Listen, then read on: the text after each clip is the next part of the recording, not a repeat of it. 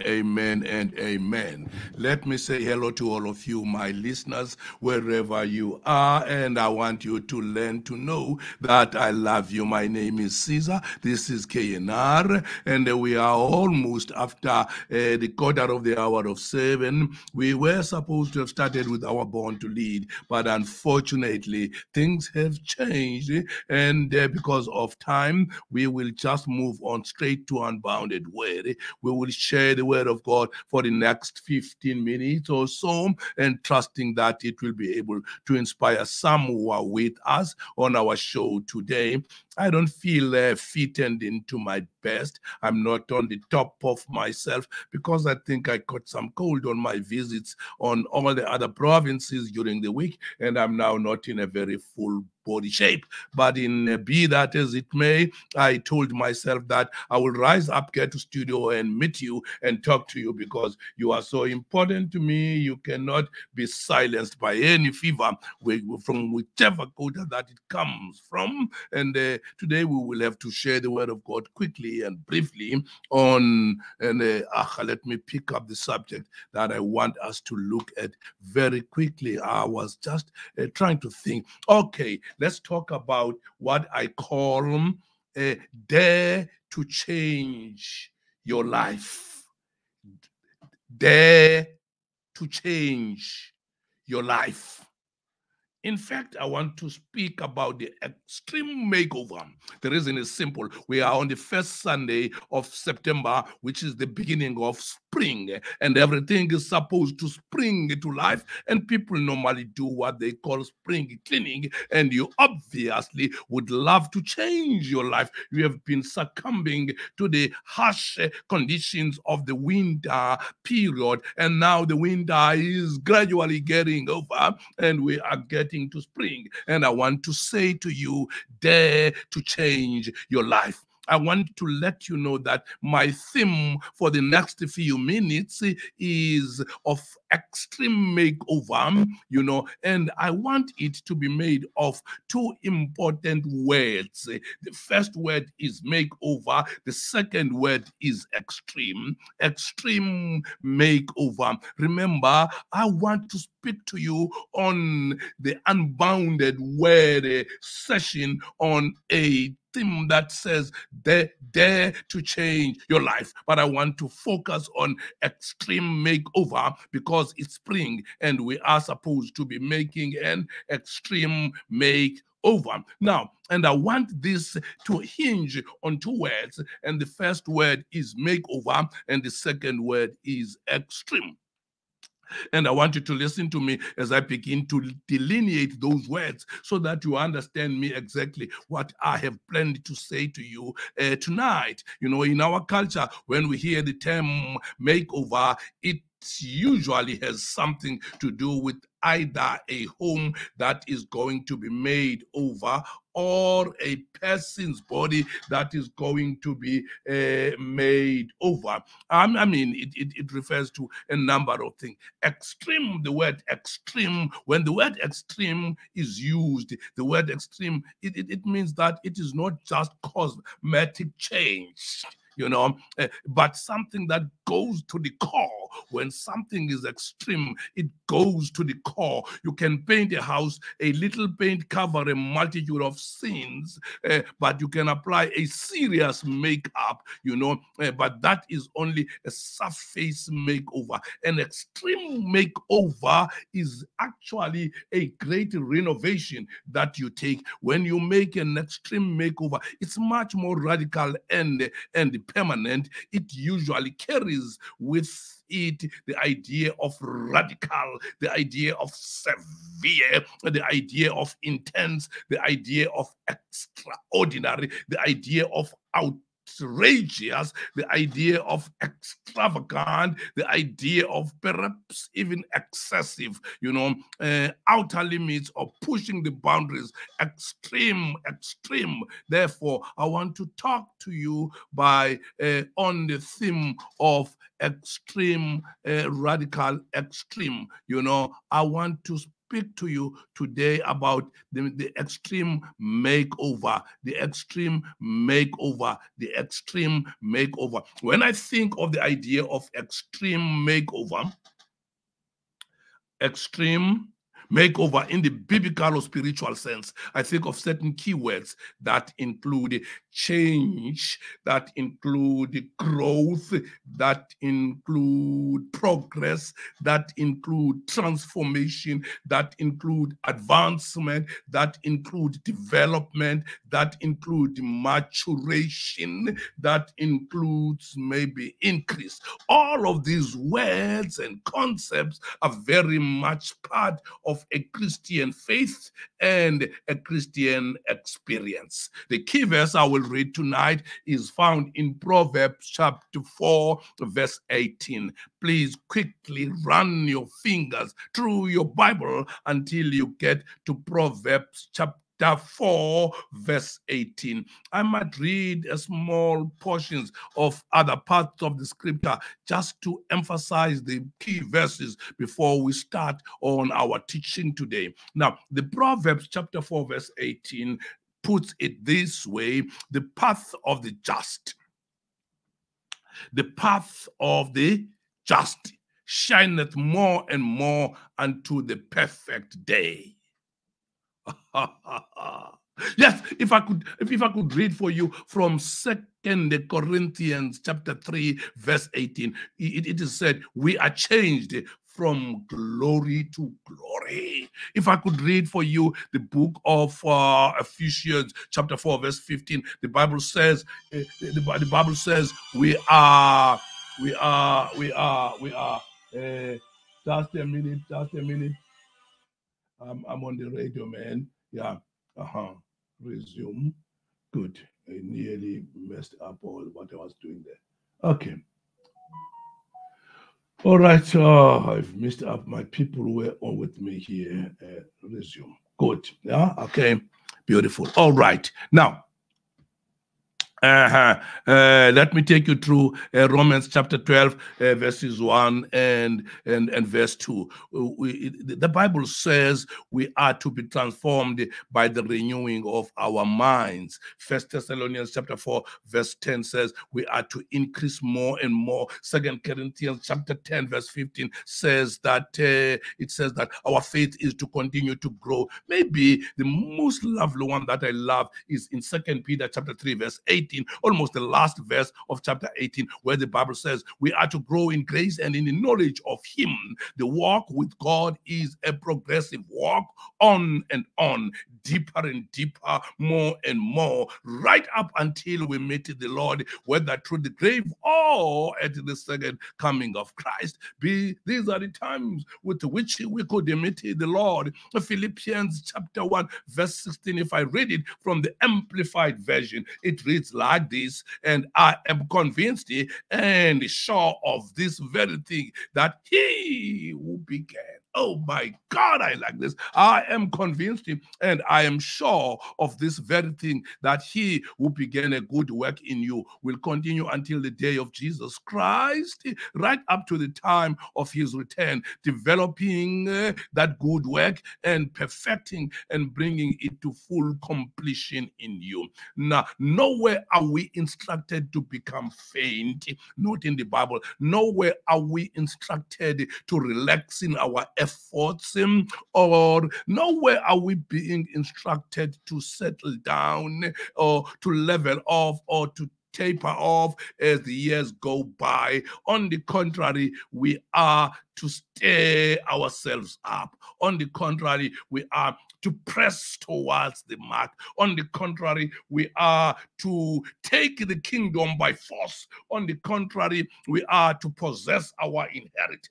And on the contrary, we are to lay hold of God's will. And on the contrary, we are to fight a good fight of faith. Yes, I trust that you are with me wherever you are watching this program at KNR. My name is Siza. This is KNR. The program is called Unbounded Word, and I love you so much. We are just sharing the word of God on this first spring Sunday in September 2023, and I'm trusting that those of you who will catch this, will definitely make a spring clean, and they will make a spring makeover. They will begin to set up things in a proper way wherever they are, because most of us started with this understanding. Our salvation experience was a real turnaround. Many began their walk with God. They began their Christian walk with a great zeal,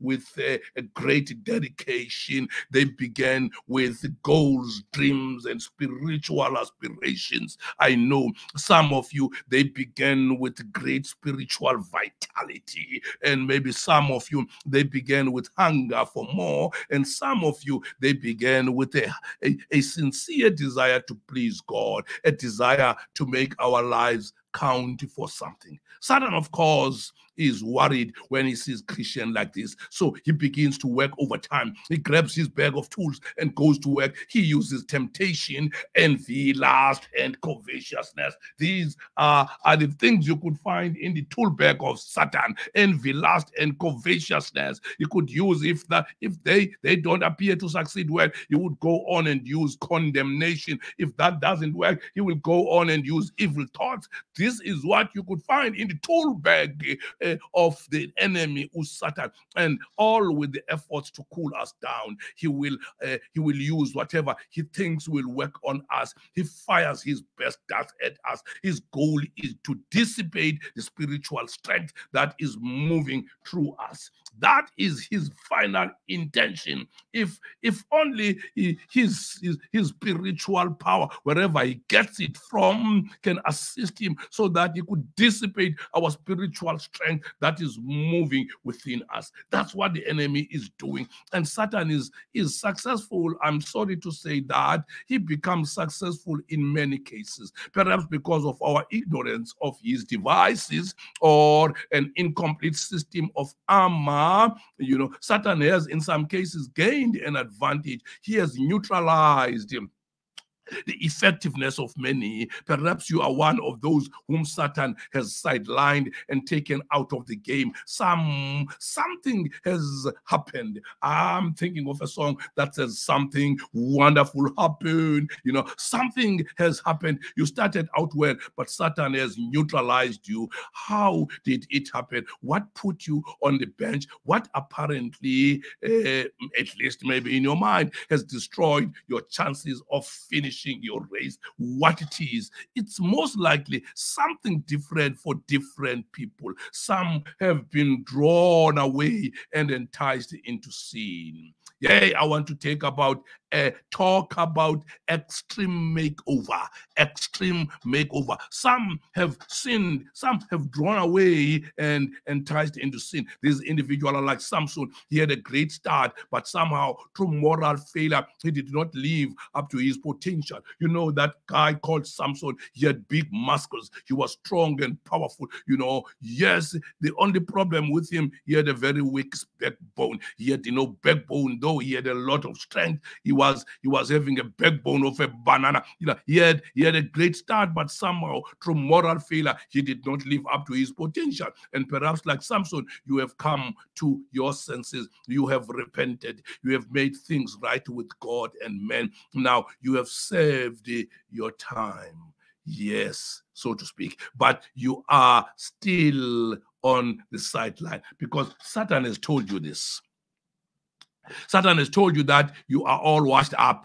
You will never play again. The hurdle is too big. It can never be overcome. You do not deserve a second chance. You have sold your birthright. It's over with you. This is a message from the pit of hell. That Satan himself who can say those words to you.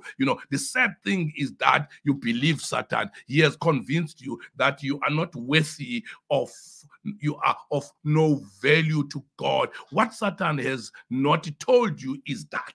Let me tell you what he has missed telling you. Satan has not told you that God is God of second chances. Extreme makeover is our topic today. God is a God of second chances. Someone said, Samson and Tetangai, he once said, give me another chance, oh God. And his hair began to grow. What kind of inwele ziyakhula, inwele ziya bayakhula. Some have had an experience that they feel has disqualified them from active service in God's army. It could be anything. It could be a divorce. It could be a child out of wedlock. It could be a criminal record. It could be alcoholism. It could be a child that has turned his back on God. It could be bankruptcy. I mean, the list is endless. I cannot remember everything that happens to so many people across who love God at the beginning. Because of these situations, Satan has beaten them down, sometimes through the mouth of other Christians, and he told them that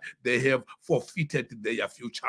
I am not saying that God takes pleasure in divorce. Please don't misinterpret me. I'm not saying that God takes pleasure in immorality. Please don't misunderstand me. I am not saying that God takes pleasure in criminal behavior or bankruptcy, but I'm saying that if we have truly repented and made things right with God and the man, that we do have a future in God. Paul had a future even though he had been responsible for the death of so many Christians. Matthew had a future even though he had cheated many people. David had a future even though he had committed adultery and murder. God was able to put the pieces of these lives together and get glory out of their lives at the end. Yes, he had to put the pieces of their lives together and was at the end glorified by people who were murderers,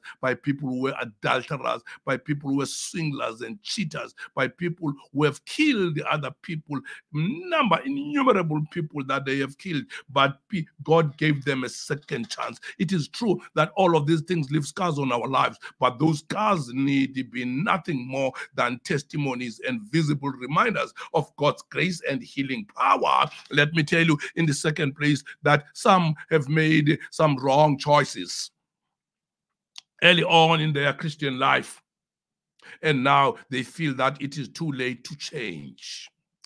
It is too late to change their course. Perhaps they felt a specific call of God when they were young, but they got sidetracked through other endeavors and worldly curse. Perhaps they went into a career that has led them further and further from their families and from God, and they feel a little like they are trapped in, and it is too late for them to do anything about it. You may feel like you are a whirlpool. Life is out of control. Things are spinning so fast that if you try to jump off now and fear that everything may come crashing on your lap, crashing down around you, Satan has convinced you that you are better off to stay where you are than to try to change now, because it is too late. You are too old to change. Satan can do that. He once said so to Caleb. He once said so to Moses. He once said so to Paul. I'm here to tell you that you are never too old to change. You can teach an old dog some new tricks in spiritual matters. No one is too old for Bible school or technical school if God is in it. You do not have to settle for a status quo. You can change your life. You are not too old. Fill your own gap. You are not too old to get a new job. You are not too old to learn the computer. You are not too old to go back to school. You are not too old to get involved in a new ministry. We must have Caleb spirit that says, give me that mountain. Give me that mountain. That's what Caleb says. Some have experienced failure of some kind that brought them to place of personal public humiliation in ministry or in service. You tried to move into an area that you felt God wanted, but things did not go well, and you felt flat on your face and in front of your witnesses. The devil has used this experience and has rerun it many times. It's even trending on Facebook. If that is the case, you know what the devil has. He has convinced you that you are a failure and you cannot excel. He has led you to believe that all of the successful people that you see around you have never been brought through what you have been through. They have never been humiliated. You are afraid to try again. It hurts too much. The real truth is that every successful person has left a string of failure behind them. Ask me, I will tell you. I have left a string of failures behind me. Did not drop from heaven with a helicopter. I was born here. I was programmed into sin. I was groomed into becoming an excellent sinner as a small boy, as a young man, at school, at high school, even at college, before I met the Christ. I have done so many ugly things. A 6-year-old came home from school one day with a note from the teacher in which it was suggested that he'd be taken out of the school because he was too stupid to learn, and his name was Thomas Edison. I say this example because I am having a background in science. I know precisely the works of this Thomas Edison. He was too stupid to learn. That's what happened at school one day, to Thomas Edison. Edison was awarded 1,368 separate and distinct patents during his lifetime. He passed away at the age of 84 in October 1931, on the anniversary date of his invention of the incandescent bulb. That is the light bulb that we have today. The man who invented it died on the 18th of October in 1931. His name was Thomas Edison. Dr. Wilmer von Branch, the missile scientist and the satellite expert, flunked maths and physics in his early school years. A boy who was slow to learn, to talk, that his parents thought that he was abnormal, and his teachers called him a misfit. His classmates avoided him and seldom invited him to play with them. He failed his first college entrance exam at the college in Zurich in Switzerland. A year later, he tried again. In a time, he became the world-famous scientist. His name is Albert Einstein. Yes, I hope you are listening to me. Some years ago, a man over 60 was offered nearly 200,000 for a restaurant, motel, service station business that he had spent his lifetime trying to build. He turned the offer down because he loved the business and wasn't ready to retire. 2 years later, at the age of 65, he was flat broke and no income to look forward to, but a small social security check each month. The state had built a new highway bypassing his business, and he lost it. Most men would have been crushed by such a blow, but he refused to give up. Instead, he took the stock. He took the stock, and there was one thing that he knew how to do: fried chicken. Maybe he could sell this knowledge to others. He kissed his wife goodbye in an old battered car, and with a pressure cooker and a can of specially prepared flour, he set out to sell this idea to other restaurants. It was tough going, and he often slept in his car because he couldn't afford a motel room. Yes, a few days later, he built a nationwide franchise restaurant that we now call KFC, Kentucky Fried Chicken. His name was Colonel Saunders. You might have heard of him. None of these men or individuals fail as God's money to stop breathing. They were not going to be thwarted by criticism, by setbacks, by false start, or by bumps along the way. They were never thwarted. Let me end my talk to you by saying this.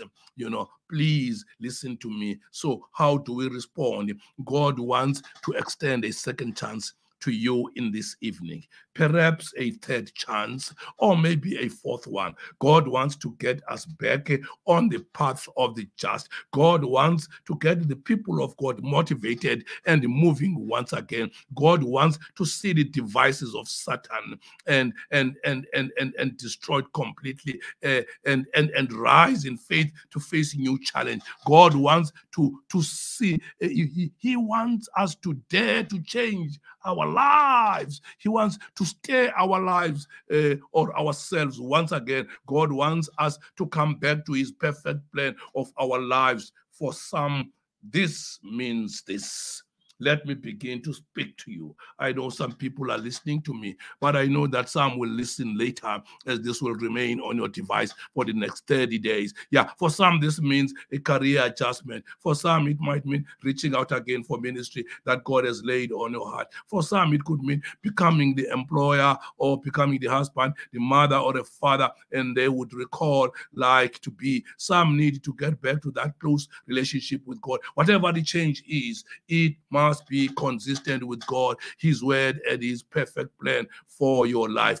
They said that life begins in 40. Actually, life begins the moment we begin to respond to God's change. You see, all things that have life change. If you have life, you must change. Everything that has life changes, and nothing that has life that cannot change. Life could begin anew of you today. I wonder, would you dare to change your life? Can I say this as I begin to taper towards a close and pray for you? I must leave before the fever get hold of me, because I have prayed to God that it must be out of my system. Now, let me say this. I wonder, would you dare to change your life? Go back through these 4 main categories and pray for people. Pray for people. Let me begin to pray for you as we end our session today. My Father, I pray for your children, those who are listening via the StreamYard, those who are listening via my device. I pray that you help them to make an extreme makeover.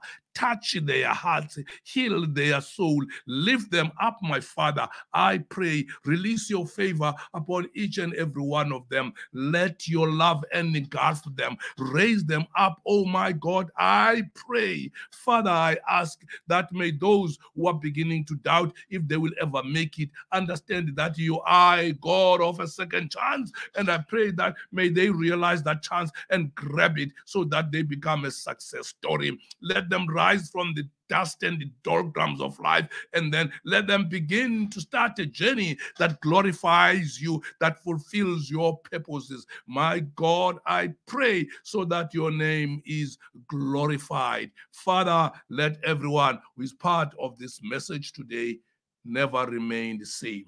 As we start the spring season, let this season be a season when we know we need to make an extreme makeover. Father, I pray, let it begin with me. Let me start today and make an extreme makeover. And every one of your children that are listening to this service today, let them make an extreme makeover. Father, I pray in the mighty name of the Lord Jesus Christ. Amen and amen and amen. If you were lucky enough to read the scripture that I have said, I would love you to get back to the scriptures that I've quoted at the beginning of my talk. The main scripture I told you that I will be camping on is in Proverbs chapter 4, verse 18. The Bible says, the path of the just shineth more and more unto a perfect day. I said from God's point of view, 2 Corinthians chapter 3, verse 18 says, we are changed from glory to glory. Is the same God. Yes, we are changed from glory to glory. Allow me to leave you with a song that I want you to hear. It's a great song indeed, but I believe that you will love it as I play it for you today. Itlengoma dahlulele Nkosi yami. Let the song play to warm you up, to prepare you. Yes.